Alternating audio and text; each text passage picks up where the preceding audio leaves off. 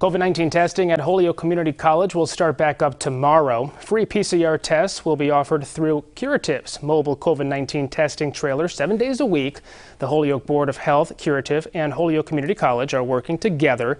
Testing is located in parking lot M, outside the Bartley Center for Athletics and Recreation on the main HCC campus at 303 Homestead Ave. Results are usually available in 1 to 2 days and walk-ins are welcome.